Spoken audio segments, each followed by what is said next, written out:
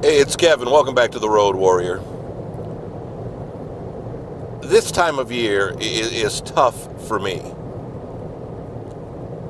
Coming out of winter into spring. Now, for some, they love that spring's here and they love the springtime weather. I don't like the winter weather. That's not the problem. It's the constant false promises that spring is here. My body, literally, even when I was a small kid, had a real hard time processing cold, hot, cold, hot, cold, hot. Here in Nashville, we can be 70 degrees one day and have a high of 40 the next day. And that happens a lot during the winter months, and even into the spring months, it happens just a little bit more. And whatever regulates my body, especially in my sinus pressure world, I mean, I can wake up feeling awful, have a huge headache. It'll go away by the end of the day, but I just have that whole day where I just don't feel quite right. I feel a little bit off. And of course, when you're as big as I am too, and you're as old as I am, that all plays into it as well. That doesn't, I've learned how to deal with it. I've learned how to regulate it as much as possible. But this time of year, I can't control it. I can't help what's happening. It's kind of just happening whether I like it or not. And again, and I realize that. I understand that. That's the nature of the beast. It's the way it is. But it's those false promises where you think you've turned a corner, you haven't. And you go right back down into cold.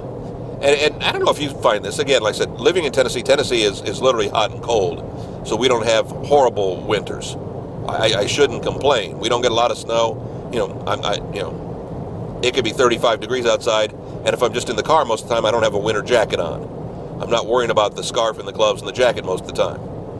I got thick socks on and Crocs, so really, how bad is it? But I find that when we have that consistent up and down, I can never get warm and I can never get cold. Or no, I never get warm, and I always kind of stay kind of cold. That's really what I mean. And when it's cold, then I'm really cold. And I got enough body fat, I should be able to handle it. It shouldn't affect me that much. But for some reason, like I said, whatever it regulates my temperature, I do. And it's tough. And bump. There you go. We should talk about potholes. Somebody comes up with a system to fix potholes, they'll be a rich man. Just squirt something in there and it just seals the hole. Flex Seal for potholes. Anyway, so the weather is always just greatly affecting my body.